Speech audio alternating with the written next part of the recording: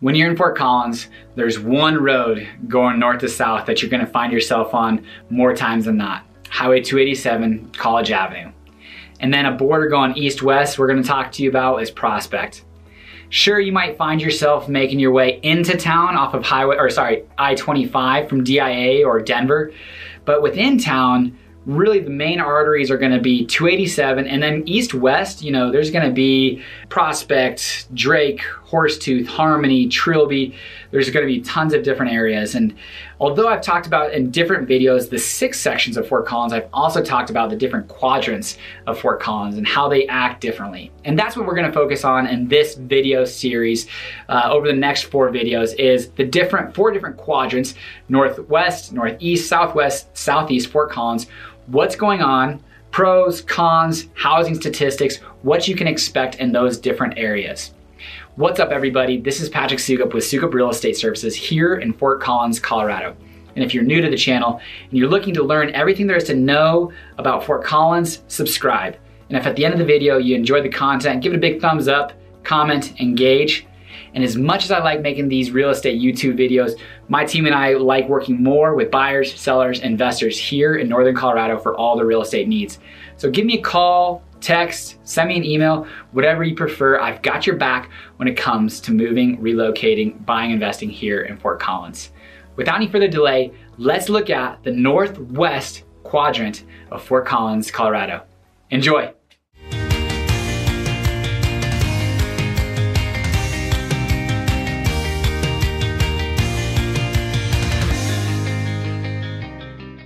So what are some main characteristics of the northwest quadrant of Fort Collins? Well, specifically, one of the biggest is that CSU, the campus of CSU, is located in this quadrant. CSU Stadium, their vet school, large vet school on the west side of town, and then you've also got your river district heading north that is being developed, larger multifamily. One of the things that's going on is North Old Town's redevelopment. This was a pretty dilapidated area, not a lot going on, and there's people that are reinvesting. They're either scraping, building. There's a lot of auto dealerships here, used auto dealerships that are not necessarily there anymore, that have been sold. Again, multi-use buildings are being put here. As discussed in prior videos, you know, our skyline's pretty low, but here they're absolutely expanding that, probably upwards to 5, 6, 7 stories tall, maybe even greater. So the redevelopment of North Old Town is definitely something that's going on here in the northwest quadrant. And if your jam is heading up to Red Feather, getting the hiking, going rafting down the Pooter, this is gonna be your closest access point. Again, jumping onto 287, if you're in this northwest quadrant, you're gonna be in the mountains, kind of near Picnic Rock, probably within 10 to 15 minutes, and quickly being able to go, you know, swimming, rock climbing, whatever, you know, your desire is. This northwest quadrant is absolutely gonna be, you know, one of the main characteristics and drivers of what's going on here. Mountain Avenue, the probably most popular or well-known street of houses in Fort Collins and most desired street to live on, probably in all of Colorado or all of Fort Collins, is located in this northwest quadrant. Again, this is gonna be a neighborhood where, you know, 5Ks, parades are driven there. The trolley goes through here. It's a single lane going east and west with a large median that it kind of bodes well to walkability, to biking downtown. So, and it's just got beautiful houses, beautiful architecture, older buildings. Mountain Avenue, which then the only grocery probably in a square or in 1 mile radius is Beaver's Market. And Beaver's Market is just such a cool, the only family-owned grocer left in Fort Collins. And it's just this kind of hole in the wall, you know, grocery that I mean, it's definitely not the cleanest or anything like that, but it is family owned and operated, and they do a great job. And within downtown in that Mountain Shields area, this is really gonna be your only grocer. People go there, they walk there, they buy their groceries and then walk home. So it's just a cool, really cool feel that we don't have a lot of here in Fort Collins. That you might in bigger, you know, cities that you're condo and you walk downstairs to the grocery and walk back upstairs or whatever it might be. We don't have a ton of that kind of big city feel. So that's kind of the characteristics of Northwest Fort Collins. Again, CSU, the Old Town North redevelopment, the Equine Center on the west side of town, Mountain Avenue, just some really cool things going on here in Northwest Quadrant. And now let's look at some kind of the pros and cons of what I see here in this area. So jumping into some of these pros. Northwest Fort Collins, close to 287, Red Feather right up the road, now 30 to 45 minute drive, but again, Pooters right there. This redevelopment is something that it is a waiting game. So depending on how long these developers, investors, builders take to come and do these projects and how long Fort Collins, takes to approve them. But long term, lots of cool stuff in this area.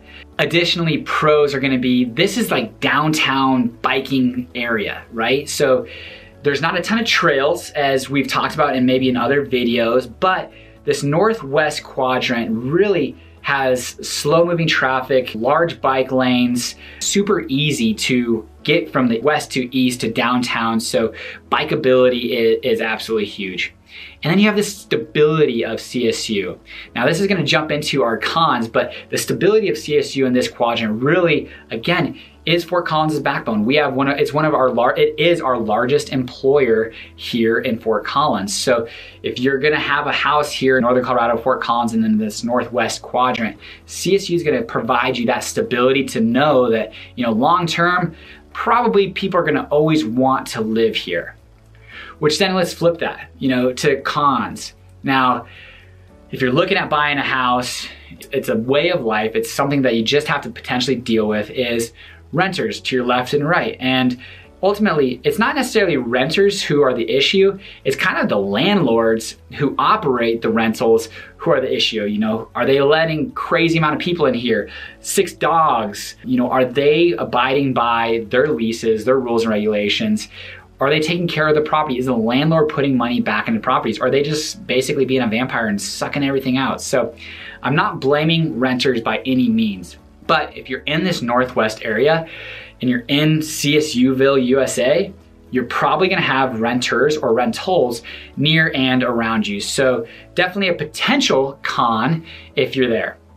Also, what I've been told in previous videos is the train that's going on Mason. If you're in this Northwest Quadrant, it's just gonna be a way of life. You are going to have to deal with that train that's going north and south on Mason, and potentially the one on Cherry Street, but that's kind of cutting into the Northeast Quadrant. So con is CSU rentals, the train, and then again, the redevelopment, great long-term, but how long?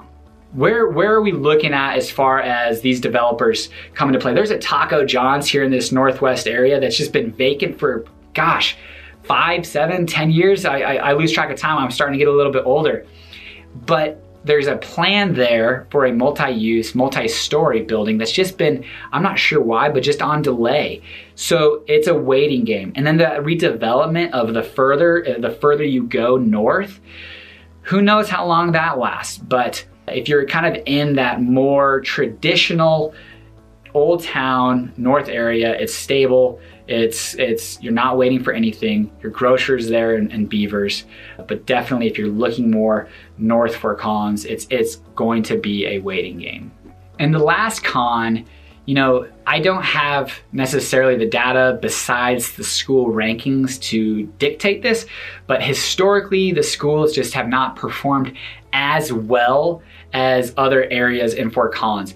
My theories behind this is the Northwest area are kind of more ranching type families, farmer type individuals, where the children are probably going to be working on the ranch, on the farm, more so than they are desiring to go to college. So possibly that could be a reason why the test scores aren't necessarily where some of the other schools are here in Northern Colorado.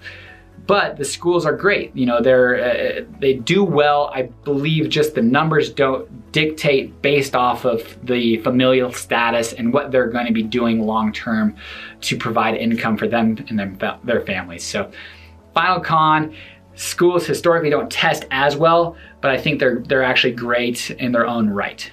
And finally, let's talk about what the statistics are for houses that have sold in this area. Now, as you will see on the map, it's gonna be clustered downtown. Obviously, that's gonna be where the majority of our sales are, just based off of density.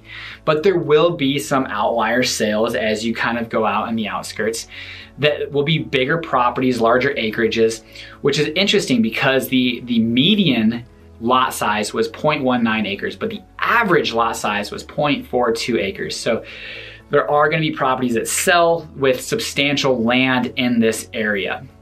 The median sales price is gonna be about $420,000. And these numbers were taken from July 1st, 2020 to December 31st, 2020. And as we've seen, appreciation has been pretty strong just even in the beginning of this year. So something to consider, probably a little bit higher, but for that price on, so a 0.19 acre, $420,000 house, you're gonna have a 3-bedroom, 2-bathroom, 1-car garage, built in the 1960s, about 1,850 square feet or so, and about $250 per square foot. So those are some housing numbers, statistics for you to keep in mind when you're looking in this area. With real estate, it's so dictated on location. You know, even Mountain Avenue is gonna act differently from, you know, a street, you know, 2 blocks south Olive. And more so, northwest, northeast, southwest, southeast are all going to act a little bit different. Very similar, you know, as we are in this general region, but differently. So keep those numbers in mind if you're looking, and also as to maybe why you're looking at moving here.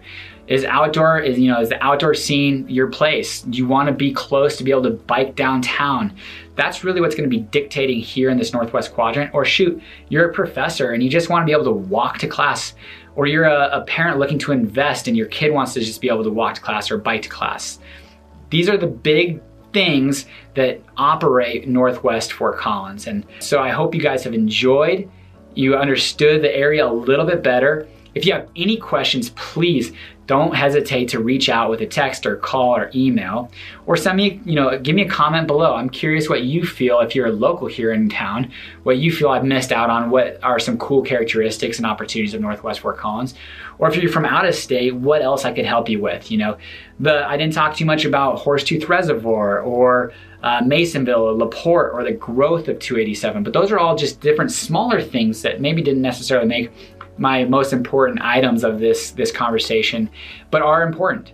So enjoy. I hope you guys liked this video. And again, please consider subscribing, commenting, liking, and reaching out if you're considering relocating here to Fort Collins. I'd love to earn your business here, as your real estate agent. So hope you guys have a great day. Until next time, take care.